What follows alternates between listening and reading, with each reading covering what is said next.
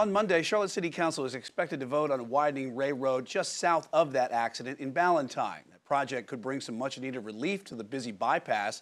Queen City News anchor Robin Kennedy joins us now live there tonight. And Robin, you have been looking into what this will mean for drivers in that area.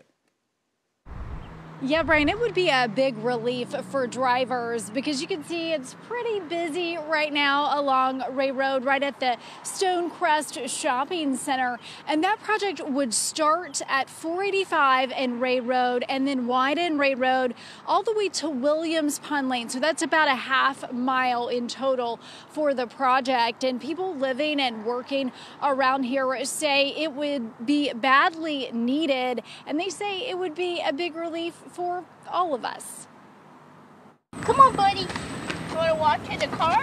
It's no walk or drive in the park to get pup Nigel to the vet.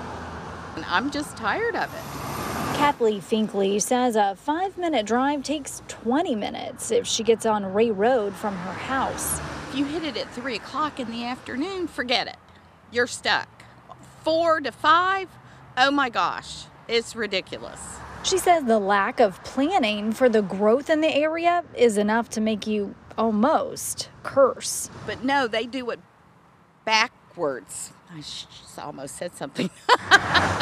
Nigel's vet, Rea Road Animal Hospital, also deals with traffic troubles. If you've got your 3 o'clock appointment and your 3:30 show up at the same time, we are kind of scrambling to find place for the patients. The office sometimes gets backed up with patients running late. Client coming in and they're 10, 15, 20 minutes late because of traffic that it's hard to get back from that and maintain being on schedule. On Monday, Charlotte City Council will take a vote on whether to use $6.6 million from NCDOT I-485 toll lane funds for a total $13 million project to widen Rea Road. If the plan passes, Charlotte DOT says crews will add 1 through lane in each direction on Rea Road and left turn lanes at Piper Station and Ballantyne Commons Parkway. Construction will be down the road, but once it's done, drivers will enjoy the improvements.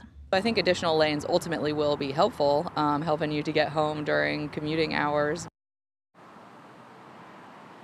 Now, if that plan passes Monday, construction is still 3 years away. Construction would start in the year 2026, and it would be 3 more years after that before all of the work is done.